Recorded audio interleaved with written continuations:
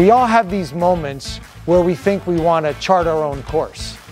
The reason that people are in this room tonight, and the reason that you own your own business or your own professional, is because you want to chart your own course. And most of us are in business by ourselves, for ourselves, because we have something to prove.